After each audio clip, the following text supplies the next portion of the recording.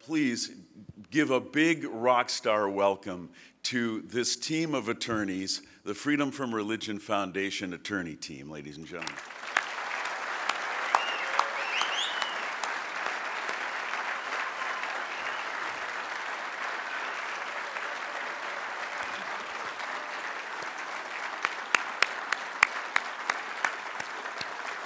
Thank you, thank you. And thank you, Buzz. That was really, really nice. It kind of makes me feel bad about sending all those passive-aggressive emails about cleaning the office kitchen. No, I'm kidding. These guys really are amazing and incredible to work with. As you guys know, my name is Rebecca Markert. I'm the legal director. And I'm excited to be in Madison because if you come to our convention every year, you know that not everybody can go to every single convention. But when we're here in Madison, we're able to do that. So I'm going to take a moment this morning to introduce the entire legal and strategic response teams to you and make them all come up here and wave.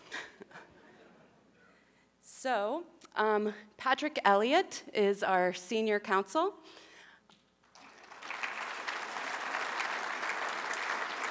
He's part of the litigation team. Maddy Ziegler.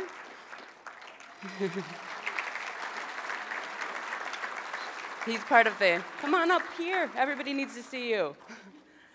And Chris Line, he is our newest attorney working on our intake team. He's also a photographer. And then Sam Grover is an associate counsel. Works on our litigation team. And then we have two new attorneys who have joined us as our legal fellows, Brendan Johnson and Dante Harutunian.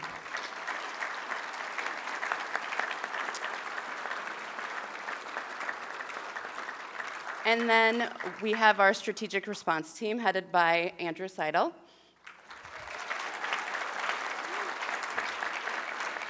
And Ryan Jayne is our staff attorney for strategic response. And we just hired a lobbyist this year working in Washington, D.C. is Mark Dann.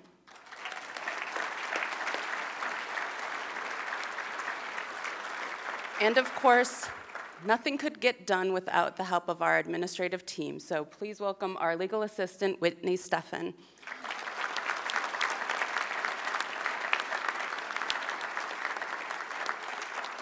Elizabeth Cavell is another attorney with our office, but she is unable to be here today because she is representing Freedom from Religion Foundation at a one-day conference in New York City called When Rights and Religion Collide. But she's also a wonderful part of our team.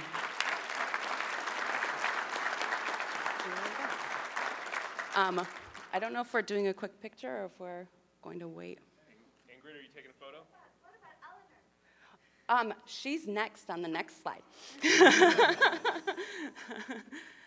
taking a photo, Ingrid, or are we good? Okay. All right, good. All right.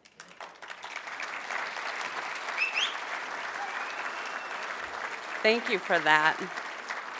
I also want to mention that we have an incredible team of interns every year.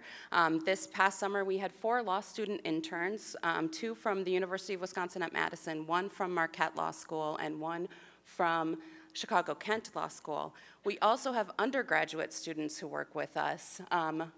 And they're pictured here. Mendel Jimenez was from Vassar College, and Eleanor Pressler is from University of Wisconsin at Madison. And she's here today, too. Come on up, Eleanor. So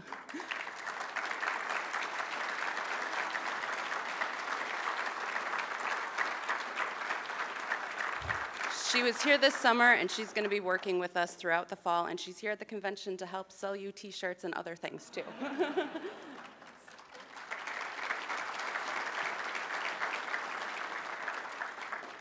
So as you know, our legal department and strategic response team advocates for state-church separation in many different ways. These help keep the wall of separation between state and church secure. The main avenues for this are through non-litigation and education advocacy, but then also litigation and contacting are elected officials doing all sorts of lobbying, what we like to call strategic response. I am not going to talk a lot today because we have wonderful staff here, and I want them to be able to talk to you because you guys see me all the time. So I'm going to invite Patrick Elliott and Maddy Ziegler up here to talk about our legal accomplishments, and then Andrew and his team are going to come up and talk about what strategic response has been up to for the last year.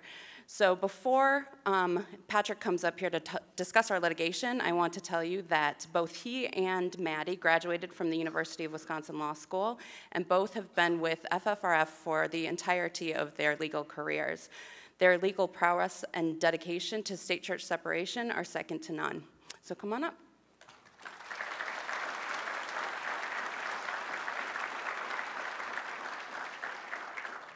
Thank you, Rebecca.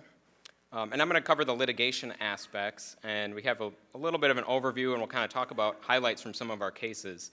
And this is basically within the last year kind of how we've been operating. We filed one new lawsuit. And generally, at any given time, FFRF probably has 15 lawsuits pending in the courts. Right now, we have 13 ongoing, and I'll be talking about some of the victories that we've had this year, which includes 3 victories, one of which is a closed case, and the other 2 that are still pending in the courts. Besides our own cases, one thing that I think is important that we work on are weighing in the courts, filing an amicus brief or friend of the court brief. And so we've done a few of those this year that are in really important cases. And one case you heard about last night was a case before the Supreme Court where FFRF weighed in on behalf of the plaintiffs in a challenge to a large public cross in a highway median in Bladensburg, Maryland. And our brief argued, which may not be surprising to this audience, that a large Christian cross is an exclusionary religious symbol, and even though that was a claimed war memorial, it does not memorialize non-believers or non-Christians. And so filing these briefs gives us an opportunity to present to the court arguments that the parties might not be fully presented. And I have an example of that Rebecca Markert actually prepared and filed a brief this year in a California case that was before the Ninth Circuit Court of Appeals, which this is kind of a fun one because we're actually on the side of the government, and that doesn't happen very often. So there, the city of Albany had basically was getting challenged by a group that said that they had the right to maintain a cross on public property. And so our brief pointed out that an easement to maintain a cross is unconstitutional and is also unenforceable. And so that case has yet to be decided. One new case that we have not yet filed a brief on, but is an important case, and I know there's some Montana folks here.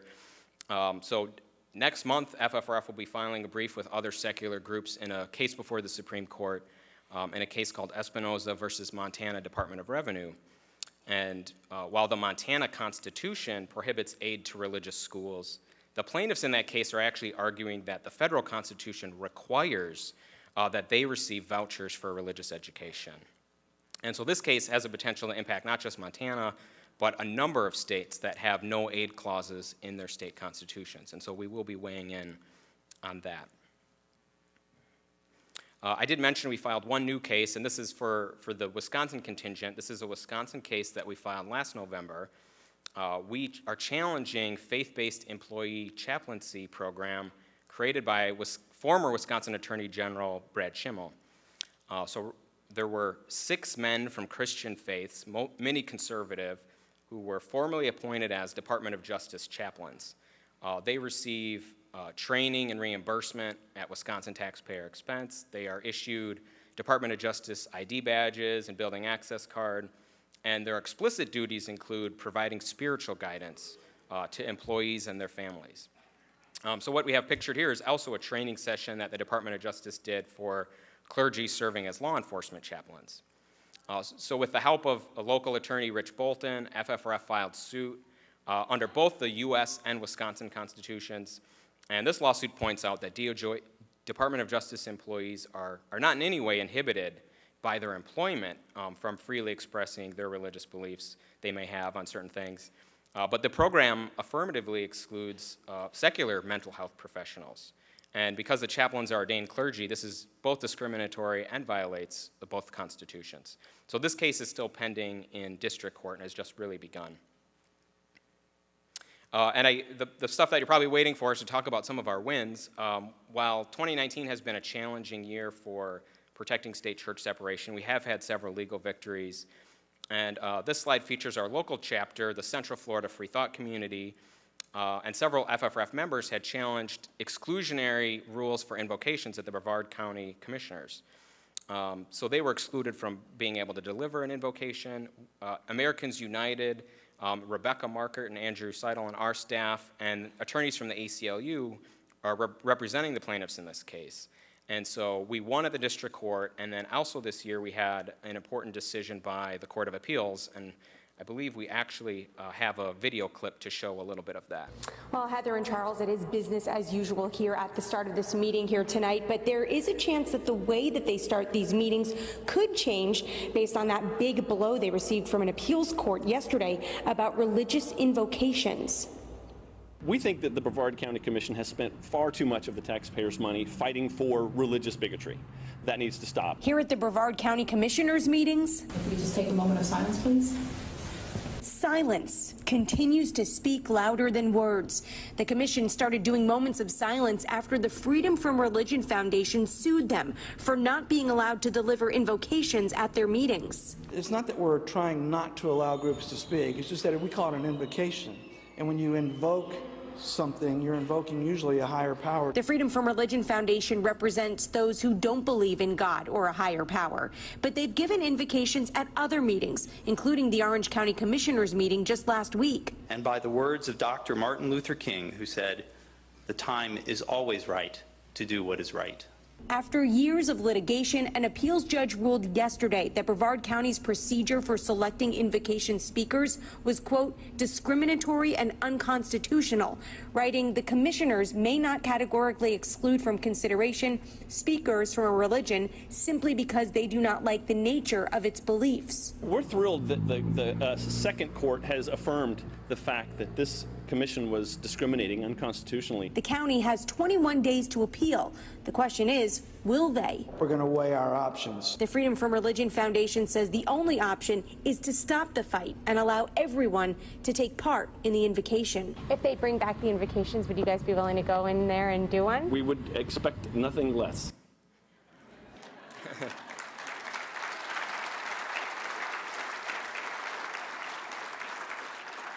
And so that was one of our victories from this year. And as Annie Laurie always says, we should win every case. Of course she is right, because the cases that we take are addressing actual violations of the Establishment Clause and what it prohibits, abuse of government authority to advance religion. But 2019, as I mentioned, was a challenging year, in part because of the changing federal courts and who the judges are, but also because of the Supreme Court's ruling this year finding that a long-standing cross in Bladensburg was constitutional. So I do have two cases to mention, two defeats that we actually won at the district court level, but then were subsequently overturned at the Court of Appeals. We have an image here of Dan and Annie Laurie in one of our cases, which you may know about because it's been going on for many years, was a challenge to the preferential housing allowance given to clergy that Dan and Annie Laurie weren't able to receive and that no other secular employees are able to receive. So here they're pictured with, not surprisingly, the churches really want to keep this. So they filed a lot of briefs and paper in this case. And so we have Dan and Annie Laurie pictured with some of the filings in that case. The Seventh Circuit ruled against FFRF this year in that challenge. The other case that I wanted to mention is a challenge to the Lehigh County seal. Something might be wrong with this. I don't know if you can tell. Along with local counsel, Attorney Liz Cavell and our staff argued that this cross is representative on the symbol of government, and that was unconstitutional. The Third Circuit in that case, relying on Bladensburg, ruled against us and found that because the seal was old, basically this is a permissible seal. So those are two of our two cases that we had overturned this year, but we do have other wins. This case was mentioned last night, and this is an actual an actual piece of the curriculum from a school curriculum in Mercer County, West Virginia, which had Bible classes for their elementary school students and their middle school students. Part of that curriculum pushed creationism. And as you may have heard, originally we had a defeat because it was ruled that our parent plaintiff didn't have standing because of the harassment that her family endured and because of the class she was sending her daughter to a neighboring school system. We had a great win, a resounding victory last December with the Fourth Circuit Court of Appeals that said she does have standing in order to challenge this curriculum. And that's not the end of the story. The school district had appealed that to the U.S. Supreme Court. And while that was, for me personally, both and our team, a professional accomplishment, it was also a personal accomplishment for me because the briefing ended up being due the same week that my son decided to come. So we have Louis here, and we also have a decision from the Supreme Court declining to take this case. I just wanted to put a photo of Louis.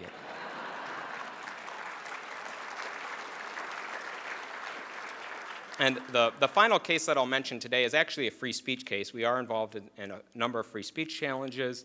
And you may be familiar with this as FFRF's Bill of Rights display.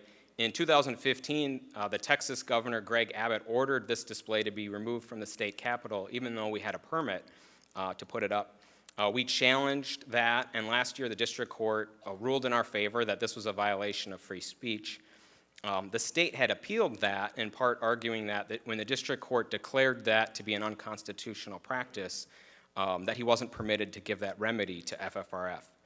So our attorney, Sam Grover, who you've seen around the convention, argued that case earlier this month before the Fifth Circuit, and we're looking forward to a decision next year. So that covers the highlights from our litigation. Attorney Maddy Ziegler will provide an update on our non-litigation work. Thank you.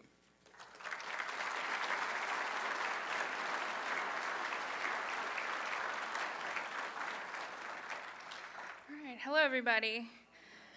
So, as you know, FFRF primarily resolves disputes with letters of complaint or advice to you all who want to pursue matters on your own. So, since last year's convention in San Francisco, we have achieved 239 non-litigation victories.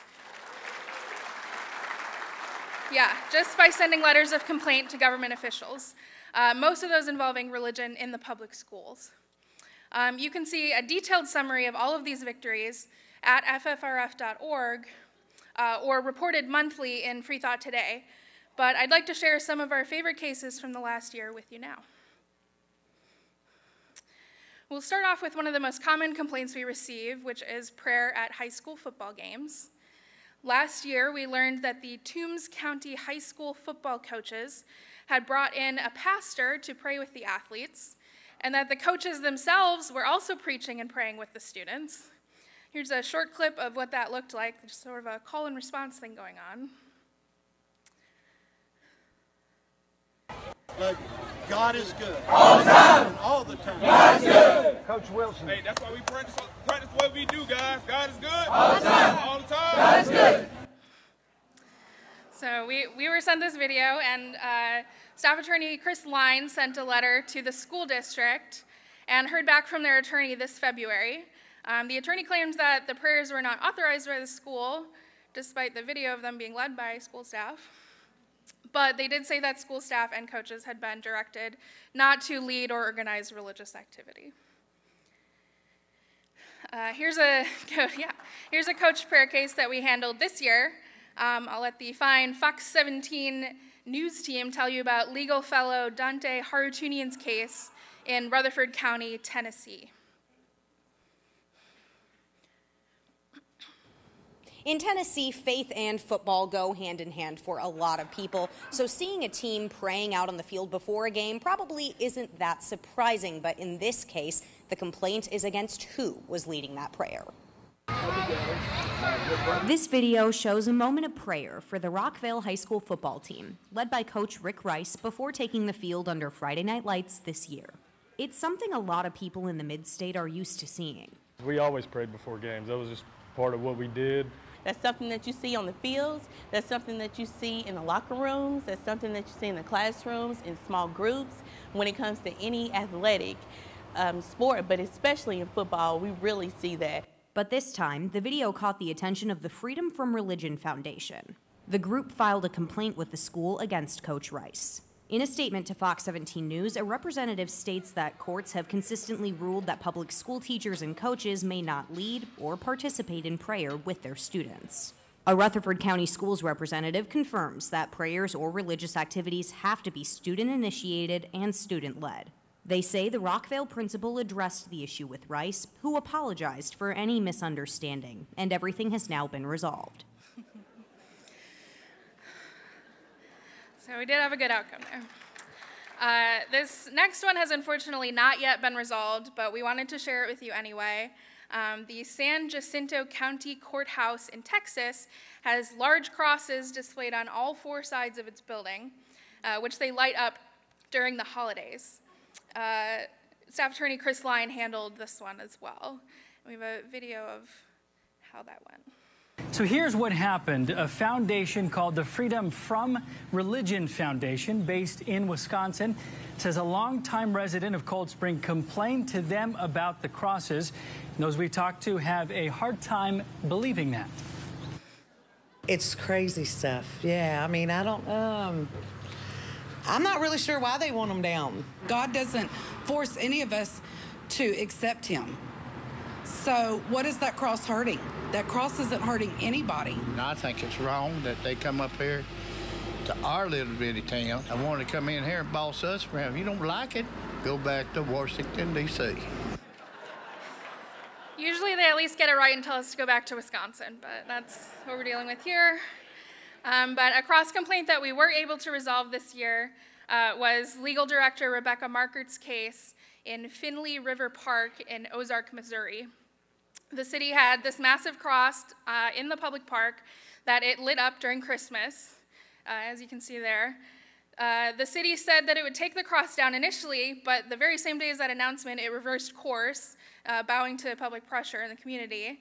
However, after a second FFRF letter from Rebecca, the city finally agreed to move the cross to public property, which it has now done. Private property, thank you. Associate Counsel Elizabeth Cavell handled this case in which Rockland Academy charter schools were sending students on field trips to Alliance Redwoods, a Christian camp with religious imagery posted around the property, like the sign you see here quoting the Bible. In response to our letter in January, an attorney for the schools reported that the school intended to move the camping trip to a secular location next year.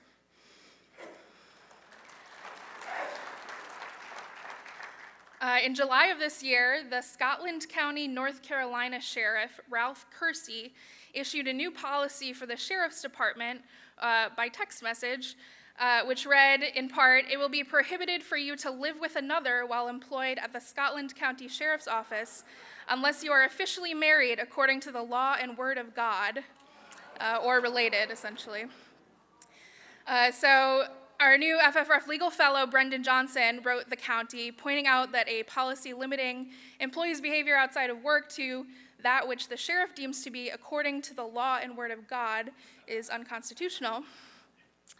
The sheriff claimed it was never an official policy, just a text he sent out to his employees, despite the text stating the policy was effective immediately. But either way, the policy has been rescinded.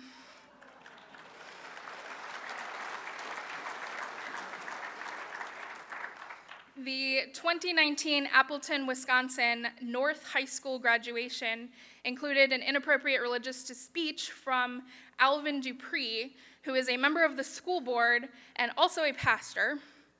He was introduced as Pastor Dupree at the graduation and led a prayer before asking all the Christian students in the audience to clap and repeat after him, "For me, my source of strength is my faith and my relationship with Jesus Christ."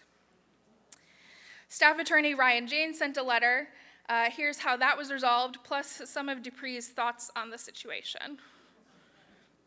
The Appleton Area School District has implemented new procedures for reviewing graduation speeches after a member of the school board drew complaints over his references to his Christian faith. He made while speaking during the ceremony this past June at North High School. New Intendant Jason Zimmerman spoke to both sides in what's now a debate over freedom of speech. This 6-page document released by the Appleton Area School District highlights new requirements for those invited to give graduation speeches, such as prior review by the superintendent and forcing those who speak to sign an oath that they won't deviate from the script. School board member and pastor Alvin Dupree says the change comes in response to a reference he made to his Christian faith. As did the young lady who wore her Muslim attire. That was her attire, and she made it clear that was who she was. As the principal who stood up and said that his source of strength is his spirituality, and I followed up right behind him and said my source of strength is my faith in Jesus Christ. While hundreds of students were in the audience, 29 did file a complaint over the reference, along with Madison-based Freedom from Religion Foundation. The organization says this is actually his third such complaint against Dupree. There's no doubt that he crossed the line with what he said. He was speaking on behalf of the Appleton School District, and he was using that opportunity to promote his personal religious beliefs, and that is clearly inappropriate. So as said in the beginning of the video, the district did implement a new really good strict policy to review speeches at future events, and we do not expect them to be inviting Reverend Dupree back.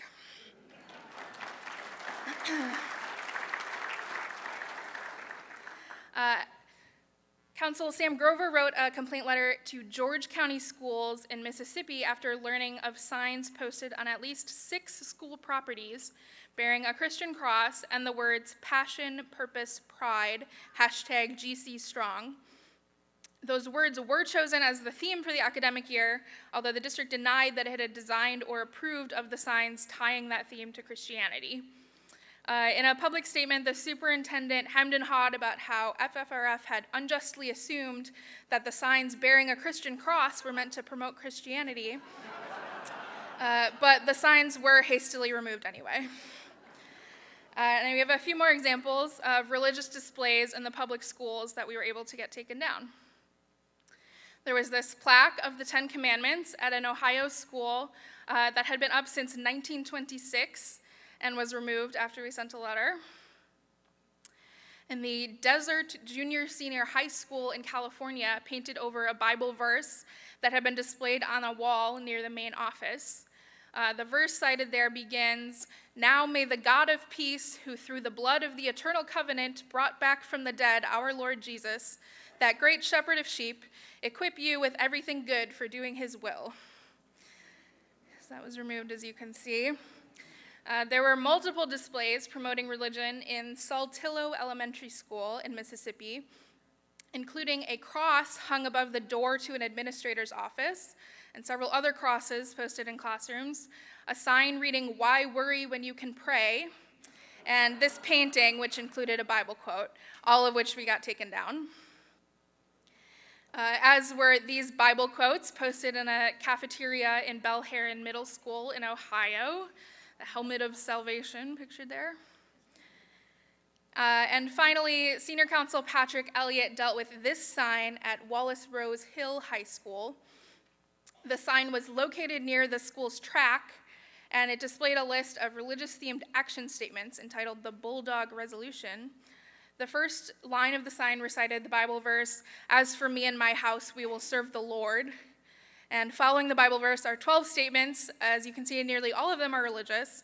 And they include, "I will be faithful to my team and coaches by honoring them and serving them as Jesus Christ did for me. And I will seek to honor God, be faithful to his church, obey his word, and do his will."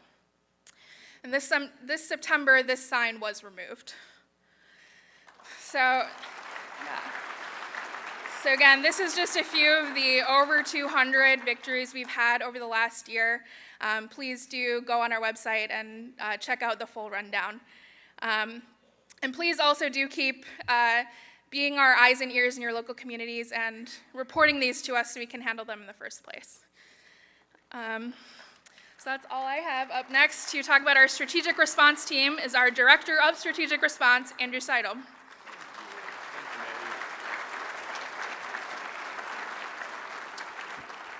Thank you. So the strategic response team just turned 2 years old. We have been fighting Christian nationalism our whole lives. SRT is sort of a mix between legal and communications and editorial and membership services. This year we hired our first full-time lobbyist in Washington, D.C., our Director of Governmental Affairs, Mark Dann, and Ryan Jayne is now a full-time SRT attorney. Also attached to the strategic response team are Annie Laurie, the communications team, especially Amit and Bailey, and of course the legal team. I'm the Director of Strategic Response, and we basically do, well, we do a lot, but it's 4 basic categories of things. We work to shape public opinion with articles and editorials. We do lobbying, including tracking, analyzing, and educating about pending legislation at the state level. We work to stop imminent violations before they occur with legal letters. I'm going to let Ryan talk to you about those 2 things. And then lobbying at the federal government level, which I'm going to let Mark talk to you about. Now, shaping public opinion involves wading into the news cycle to drive public debate on issues that FFRF cares about. Let's just take a look here. This Christian judge is a hero who ought to be celebrated and not condemned by these leftist groups that absolutely hate God and want to do nothing but sow division in this country. So that is Trump bootlicker Robert Jeffress. He was mistaking spittle for counter-argument. He was on the Lou Dobbs show, and he was talking about our complaint against the judge in the Amber Guyger murder trial. That's a fun one. Fox ran 5 news stories on this. Trump actually tweeted out that clip. The complaint was covered nearly everywhere, from CNN to NPR. The New York Times wrote 2 articles about it. The Washington Post did 2 stories about it. Even outlets like the Daily Mail. So we were really shaping public debate and educating about state-church separation. And if you happened to miss this complaint, this was the judge after Amber Guyger was found guilty of murder. The judge gave her a Bible, told her it was her job to read the Bible, read John 3:16 with her, told her, basically delivered a personal witness and proselytized to her while there were 2 armed guards standing right next to her. Shaping public opinion also involves getting our message out to you, to the members, but also to the public at large. And we do this with FFRF statements, with op-eds, and articles. We drafted nearly 40 statements for FFRF on a variety of issues this year, from Trump tweeting about Bible classes, to the terror attacks in New Zealand, to our support for the Equality Act. Now, these often require speed, and SRT regularly gets drafts to our communications team in less than an hour.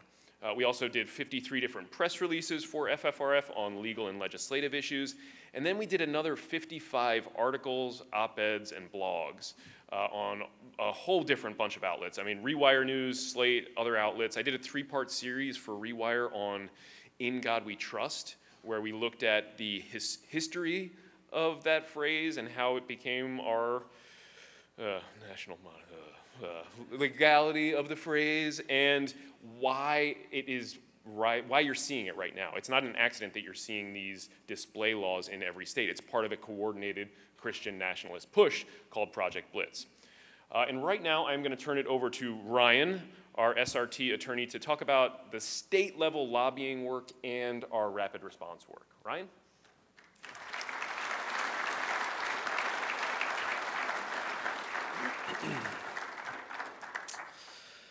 So a big part of what the strategic response team does is herding the cats. Or, excuse me, what I should say is mobilizing godless and secular Americans. Since the last convention, you've made more than 100,000 connections with legislators on the 77 action alerts that we've sent out. That's amazing, and that total number is actually much higher. Thank you. Yeah, give yourself a round of applause. I think it's incredible. And the total number is actually a lot higher. Those are only connections to federal legislators using our system. That number does not include connections to state legislators, which we currently cannot track. It does not include personal connections, any connections through social media, shares on social media, or connections made as a result of those shares are not included there. Part of lobbying is also tracking legislation. This year, FFRF tracked 447 bills, and 60% of those, nearly 2/3, were negative. Much of the legislation that we opposed did not end up passing, including some of the worst. We stopped private school voucher type schemes in 8 different states. We stopped a bill to make the Bible the official state book of Mississippi. We stopped the so-called Live and Let Live Act in Colorado, which would have allowed anti-gay religious discrimination in the state. And then we also stopped a Florida bill that would have required public high schools to offer 4-credit Bible class. And that Florida bill was actually just recently reintroduced by State Representative Kim Daniels, and we look forward to defeating her again. Most notably, we tracked and opposed bills pushed by Project Blitz, as Andrew mentioned. This is a scheme that's aimed at codifying Christian nationalism that features a wide variety of bad bills, including displaying "In God We Trust" in public schools. And we made this graphic to show the sudden recent spread of these laws. So you can see as it hits 2018 and 19, there's just this sudden explosion. Now, it's no secret that the Trump administration has been trying to cram as many religiously conservative judges into the federal judiciary as they can. And the strategic response team, with your help, has opposed judicial nominees who are particularly bad on state church issues. We also did what we could to stop Attorney General William Barr. You all heard yesterday about his speech last week at Notre Dame, where he said awful things about secular Americans. Here's another taste of some of the things he said. He said, "Judeo-Christian moral standards are the ultimate utilitarian rules for human conduct." And among the militant secularists are many so-called progressives, but where is the progress? And then no secular creed, he said, has emerged capable of performing the role of religion. And there was much more in that vein, blaming secularism for quite literally everything that's going on. Some media outlets seemed surprised at these remarks last week, but we actually sounded the alarm about this when he was first nominated. We unearthed speeches that Barr gave in 1992 where he said nearly identical things. SRT spearheaded an effort to educate senators about Barr's bigotry and his Christian nationalism, and we wrote a letter that many other secular groups signed on to, including the Secular Coalition of America, American Atheists, and Center for Inquiry. We also warned everyone about Mike Pompeo. He's got a similarly awful Christian nationalist past, and as was also mentioned yesterday, when he spoke last week, he used the Department of State to promote his Christian nationalist version of leadership. Again, this was the image of the official US government website for the Department of State. SRT drafted a letter of complaint immediately upon learning of this, and within a few hours, this image was down from the website. Thank you. And the last thing I'm going to talk about briefly is we work with the legal team to address complaints that require immediate action, rapid response. We got a complaint that the town of Charleston, Illinois, was organizing trips to Ken Ham's Ark Encounter and Creation Museum. So I wrote a letter to the town the same day. This trip was just about to come up, and was able to get those trips canceled. And that also got FFRF some favorable media attention, which you can see. This is the Christian Post covering us, giving us credit for stopping those trips. And then Andrew and I followed that up with a mass mailing to every single school district anywhere near the Ark Park, spanning across 5 different states, to remind them that it's unconstitutional for public schools to organize similar trips.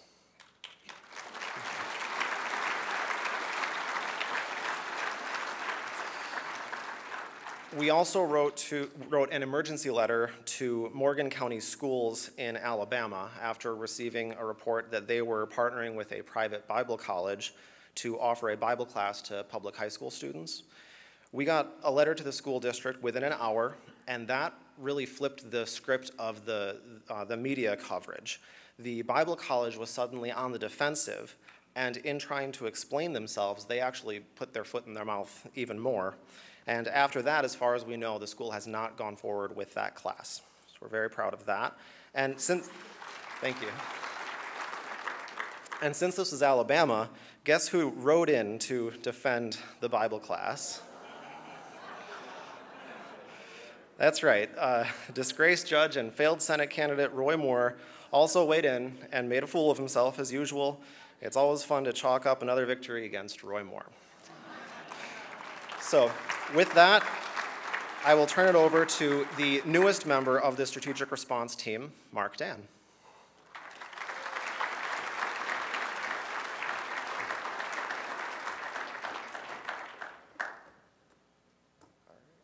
Thank you. Good morning. Okay, so we've had a tremendous year in the Government Relations Program. We've been bringing FFRF supporters into Congress, building close relationships with members, and breaking the Christian nationalist grip on our government. This year, we've had 3 members of the Congressional Free Thought Caucus appear on FFRF's TV show, Free Thought Matters.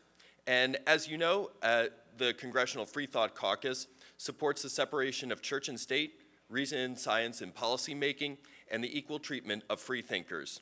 You don't have to be a non-believer to join the Congressional Free Thought Caucus. It's open to all members regardless of faith. And we've had the 2 caucus co-chairs on the show, Representatives Huffman and Raskin, and of course our hometown Congressman Mark Buchan. This feat was unthinkable a few months ago, and a big thank you to Bruce Johnson, who is our TV guru, for making the members' TV appearances happen. I don't know how he did it, but he bounced the signal coming from the House studios to a rented satellite truck into our studios that many of you saw at the open house. So Bruce, thank you so much for all of your effort. And then when Congressman Huffman appeared on the show, he quickly diagnosed one of the main problems in Congress. We're constantly invited to make policy based on things other than science and reason and facts. Climate change is, maybe the greatest example of this. Honestly, this is no exaggeration. I have colleagues across the aisle who just can't get their head around why we would make policy based on future generations to come when, the rapture is probably just around the corner. They literally think that way and they talk that way. Pretty scary stuff. You see it in foreign policy all the time.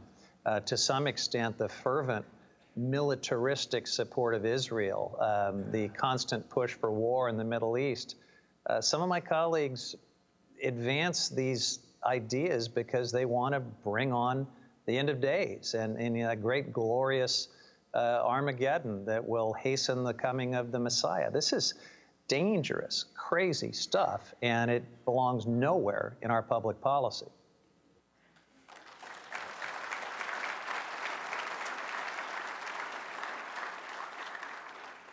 Not surprisingly, our neighbors in the right-wing media from Fox News and the Washington Examiner quickly leapt on that story. Liz Cheney jumped on it, and you responded, and I cannot thank you enough for that. FFRF supporters sent over 500 original letters to Representative Huffman's office, and it is critical that our friends and allies on the Hill know that we have their back. We've heard it so many times that we hear from the opposition, but we don't hear from you. Well, thanks to you, you are changing that. And of course, on the team FFRF, I want to thank James, Lauren, and Bailey for helping to organize all of those letters and get them to Representative Huffman. So thank you so much on that team effort. And of course, we've also been racking up legislative victories. In divided government, that is difficult to do. And one of our key legislative objectives is making sure all Americans have access to a secular recovery option, which is a constitutional right.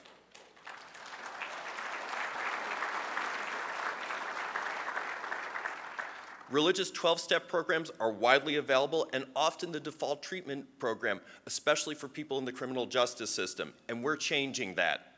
Pending passage, we got an insertion into the budget that empowers federal agencies to work with mutual support recovery organizations that support medication-assisted treatment. And that is going to enable so many more options for people who are seeking more recovery options. And getting an insertion into the budget is extremely difficult. It takes a lot of shoe leather campaigning, and we've got excellent partners with other secular members, whether it's CFI, American Atheists, and of course our friends in the Secular Coalition for America, here represented by Debbie Allen, and wonderful partners within the recovery community, whether it's Smart Recovery or LifeRing Secular Recovery Options.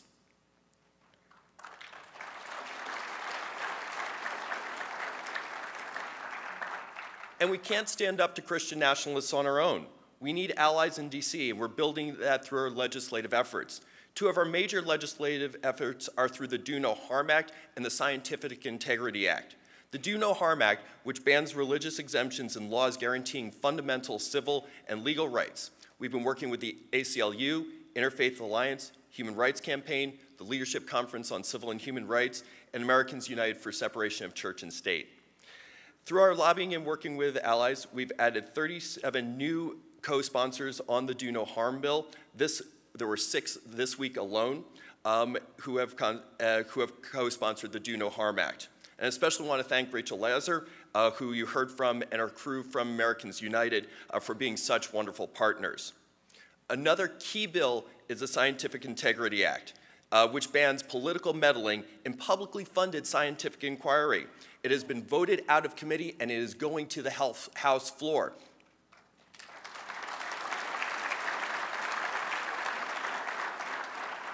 And when people say, oh, elections don't matter, well, the progress on these bills were not happening before the 2018 elections. Thanks to pro-secular majorities in the House, you're making that progress available. So that is a huge, huge accomplishment that we can start playing offensive ball instead of being in a purely defensive crouch. And to advance these bills, it takes a lot of labor. I want to thank my ever-present member partners on the Hill with Katie Josephs from Interfaith Reliance, Roger from Black Nonbelievers, Yassin Naji from Ex-Muslims of North America, and of course, I want to thank my go-to FFRF person on the Hill, Barbara Stocker, who is here with us today and is always ready to tell her story and share it with lawmakers. So thank you, Barbara, for all of your support, and thank you so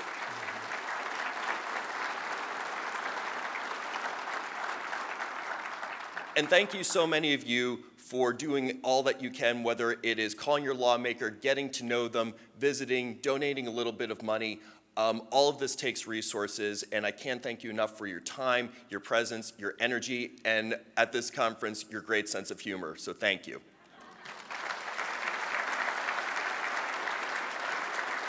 And Andrew.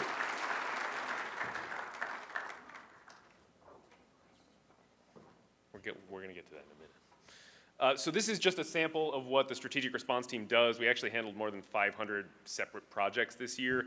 A lot of those you're never going to get to hear about. Lobbying by its nature, there's a lot of behind the scenes things, so our influence is a little greater than even this suggests, but there's a lot that we can't publicly claim credit for. But SRT and FFRF Legal are here, and we are fighting for you. We will always be fighting for you. And with that, we are going to take some questions. I know this is everybody's favorite part. If you've got questions, please go to the microphones to ask them. Please, if you've got a state church complaint, please do not ask it as a question. Please see us afterwards. If you've got a personal story you'd love to tell, we want to hear it, but please reserve this time for questions. And you were up first. Yeah. Hi, I'm Ginger from Oconomowoc, Wisconsin. And I'm just wondering, how do you get notified of things like the website going up so rapidly? Well, so that's part of our job at the strategic response team, is to be dialed in, having a finger on the pulse. It involves being on social media, being tapped into the right reporters who see these things, and having people like you willing to get it to us very, very quickly. Do you want to talk about the regular intake form too, because they come through that? Yeah, we also hear from you guys. You will contact our intake team through our web form to let us know that something is happening, and we can jump on those pretty rapidly as well. This is not for midgets, oh, Harry. Oh, we're going to go into this side first. Hi. I don't know if everybody knows this, but I've noticed you say state-church separation. Language is really important to me. Could you speak on that versus separation of church and state? Yeah, Annie Laurie drums it into us on the first day. Yeah, you know, I didn't even realize I did that until a reporter pointed it out. He's like, I like what you did there. And I was like, what did I do there? I don't know. We do it deliberately. It is deliberate because it flips the script, and state is far more important than the church. It does a lot more. But it also, when people hear that, you recognized it, the reporter recognized it, it lands in a different way, and it actually makes people stop and think instead of being able to disengage their brain with a familiar phrase.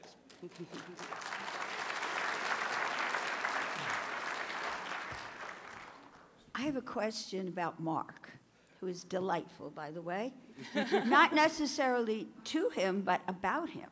I thought that you can't lie. We're going to lose our status because of Mark. It's a good question. Because he's lobbying. Yes, it's a good question. All nonprofits are allowed to do a small amount of lobbying dependent on their budget, and we're not anywhere close to that. We would not compromise our tax-exempt status with that. Right, right. We have what's called the H election, which allows us to use 20% of our budget towards lobbying efforts. My question is voting places.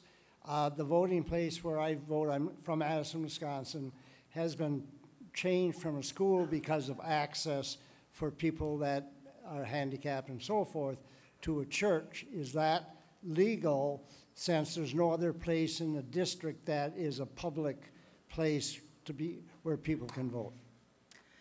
So yes, this is a complaint we receive fairly commonly, especially around election times, and unfortunately, 2 courts in the country that have spoken on this issue have found it to be permissible, and that's because there are other ways to vote. You can early vote, you can do absentee voting, and so they've deemed that to be permissible. We still file letters of complaint, though, on those. We'll write to the government entity that is in charge of selecting polling places and tell them that it's inappropriate, and point out that there are people who don't want to go to a house of worship, any house of worship, to exercise their civic duties. It's not always successful, but it definitely puts our voice in that there should be secular locations for people to vote in. And there are a lot of people who get really upset about it. I don't know if you guys remember a few years ago, Florida, it was a city in Florida that got in trouble because they were selecting mosques, and everybody was outraged that they had to go there to vote. And we were like, yeah, we've been saying that. People don't like to go to houses of worship. But really, what it takes to stop that is citizens contacting those boards and letting them know that they want to go to secular locations in order to vote. Yeah, and you should do that. Patrick has done that personally and been successful. And if you have other questions like that about, what is legal and what is not, there's a great section on our website that's full of all kinds of legal FAQs, and that one is covered on there with a bunch of others too, and we're regularly updating those. So that's a great place to find information if you're not at a conference and able to ask us a question right now. You can just jump on the website. Oh, go ahead. Yes, Bill Shackelford, a member from Des Moines, Iowa. I have a question about how you're going to approach the arguments that I hear. I read about 100 pages of the transcript of a Supreme Court case that we lost about the cross in Maryland. And one of the most effective arguments seemed to be they're starting to be very assertive. I've read this also in the Wall Street Journal about groups like FFRF are not just an irritant, but they're trying to rewrite history. That would seem to be an effective part of that argument. They're trying to obliterate the Marker's history and rewrite it as though Christianity never existed. How do you respond to that accusation? So you're talking about the Bladensburg cross case. For a quick refresher for everybody, this is the 40-foot tall concrete cross just outside of Washington, D.C.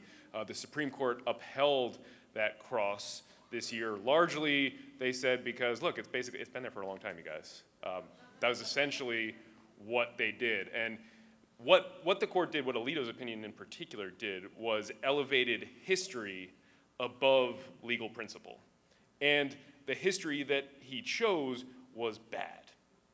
It was flawed. And I have a law review article coming out on this shortly. But he said things, for instance, like, look, when they put up the cross 90 years ago, we don't really know what they were thinking, you guys. We could never know. It was 90 years ago. But 230 years ago, when the founders wrote the First Amendment, we know exactly what they were thinking, and they thought this would be fine. I mean, there's a ridiculous inherent contradiction at the heart of that opinion. The good news is it is a very, very bad opinion. There's very little good law in there. So I don't think it's going to stand, but I don't know when we're going to get it knocked down. Not the cross, the opinion. And what we're doing at FFRF is we've been repositioning ourselves in light of the changing federal bench, which is now 30% Trump appointees, and a hostile Supreme Court, as evidenced by the Bladensburg decision and other decisions that have come down in the last couple of years. So we're really looking at trying to educate the public about state-church separation and why it's an important right that people should be prepared to defend. But we also want to educate the future generations of attorneys and lawyers that are coming up so that they know that this is bad history.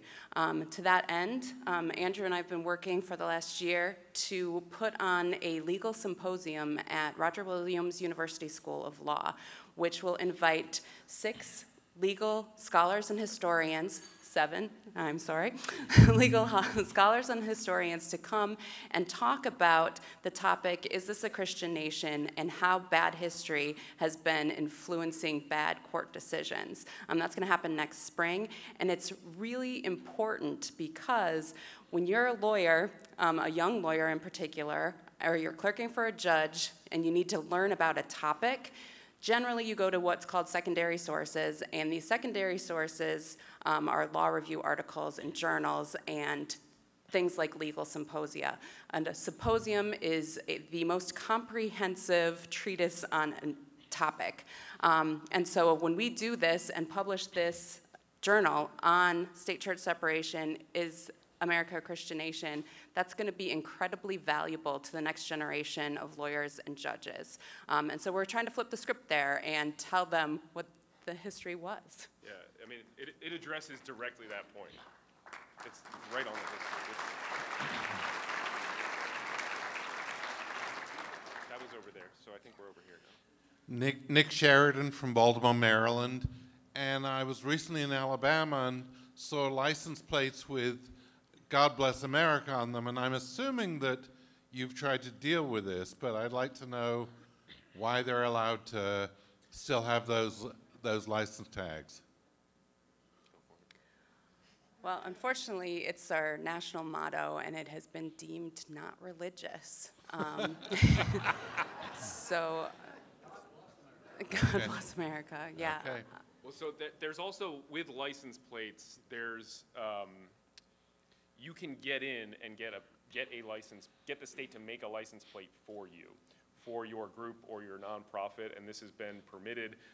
Actually, there's Alliance Defending Freedom, ADF, which brought the Masterpiece Cake Shop case. They're the anti-FFRF.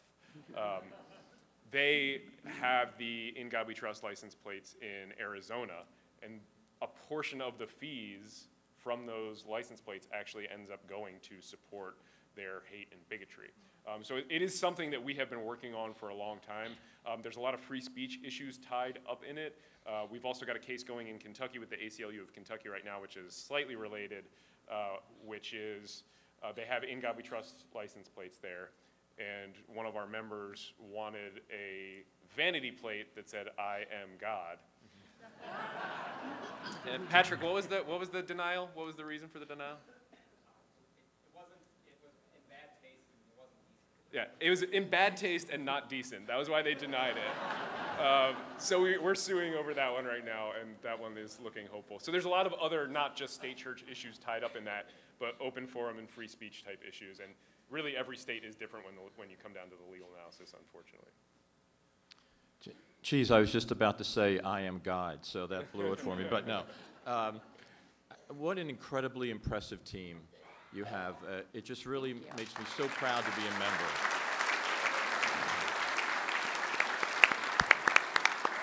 Thank you.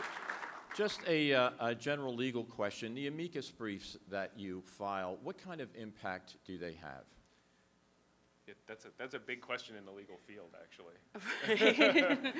Right. I mean, for them to have the biggest impact, they really have to give the court something special to consider, something that they might not necessarily be thinking of when they are looking at a case. If you don't know what an amicus brief is, it's a front of the court brief. So it's a brief filed by an outside organization that's not party to the litigation, but they do offer something that the court should hear, either a perspective or an argument that the court might not be thinking about. And we think that our amicus briefs have a lot of impact because they're not thinking about non-religious Americans a lot, especially in things like the Bladensburg Cross case when we're talking about veterans being memorialized. Well, there are a lot of veterans who do not believe in God, and so we want that voice to be brought before the court. So I like to think that they have a lot of impact, but a lot of times when they are these high-profile cases, especially a culture war case, the court is really given a lot of amicus briefs. There will be 30 or 40 on one particular side, but really to stand out, you have to have some sort of special argument. Yeah, I mean, to give you an example, in the Hobby Lobby case back in 2015, we filed a brief in that case. Marcy Hamilton wrote the FFRF brief, and I think there was 80 different amicus briefs cited, but the media covered ours. So I think it does have an impact. Why did they cover that one, Andrew? Because we argued that the whole law was unconstitutional. The Religious Freedom Restoration Act was unconstitutional, rather than just saying this exemption shouldn't be allowed. So we stuck out FFRF's position, which is the right position, and I mean that is what garnered the attention. So I think it does have an impact. And it also shifts the Overton window, if anybody knows what that is, but we can skip that. Yes, thank you. Good morning. Chris from Missouri. I'm retired military, so that's going to color my comments real quick. The reason I joined the FFRF is because this is the arm of the secular movement that is the most aggressive. This is a war. It's a war for our future, war for our culture, and the reason I specifically became a life member of FFRF is because you're aggressive and you're getting things done. I want to thank you all very much for that. Thank you. Thank you.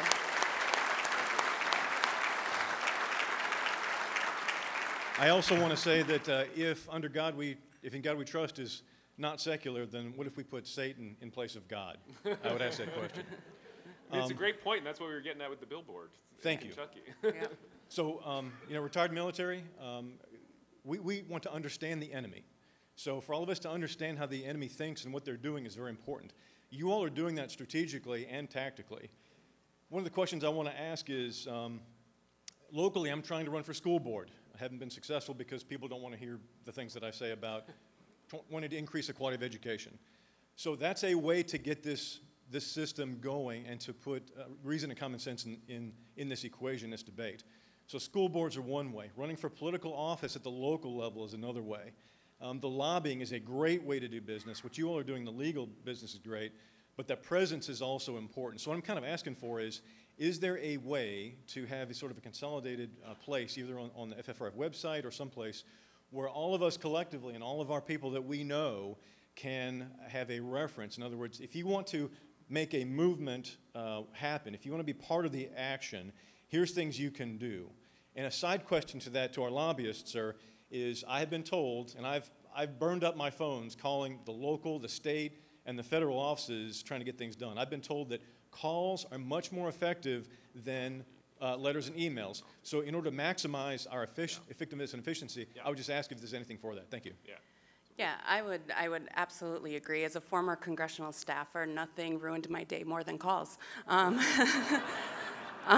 When I was working on the Hill eons ago, what feels like eons ago now, is when Elian Gonzalez, if you remember him,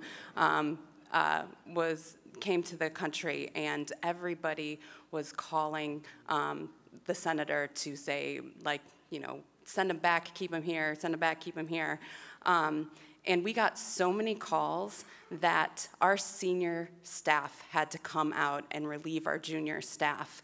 And when that happens, when your lines are so tied up that you have your policy director answering the phone and talking to some constituent from Amro, Wisconsin, the senator notices that, and there's definitely a memo about it. So calls are really, really effective. So I would like to talk to you afterwards about your other idea. I do want to touch on running for office. This is something in the book tour that I've been doing that I've been encouraging everybody to do at the end. I think it is something that everybody in this room is absolutely capable of. And I know some of you are out there thinking right now, like, I don't have any experience. I don't know the first thing about running. I mean, what would I do? Like, look at the people who are in office right now. I mean, you can definitely do it. I would really encourage everybody to do that. It is one of the most effective things that you can do, and I think Hemet's showing that there's a wave coming that people aren't expecting, and I'd love for our people to be a big part of that.